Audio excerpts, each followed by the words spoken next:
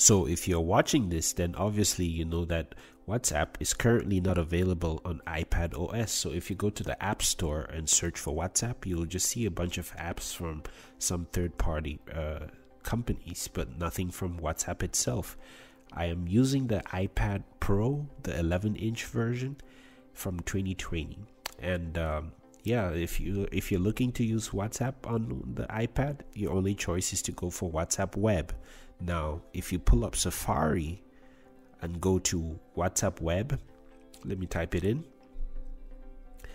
you will get this page that tells you that WhatsApp Web is not supported in Safari. So you can't use WhatsApp Web with the Safari browser. You have to use Google Chrome, Mozilla, or Edge, which is very inconvenient, I might say. Luckily, I have Firefox, so I'm gonna pull up WhatsApp Web on Firefox. Let me navigate to it. Takes a bit of time to load for me, so let's just wait it out while it loads. Come on.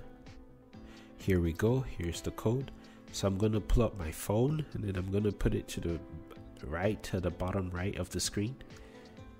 Open up WhatsApp, then go to options, link a device, yeah. Then need to authenticate, security measure. Then I'm gonna scan the code, and voila, you have WhatsApp Web on the iPad. Yeah, so you can see it says Safari Mac OS. I don't know why it says Mac OS, but this is the iPad OS.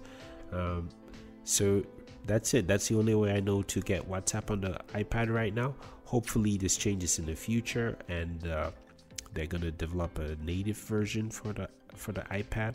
But until then, we just have to keep waiting.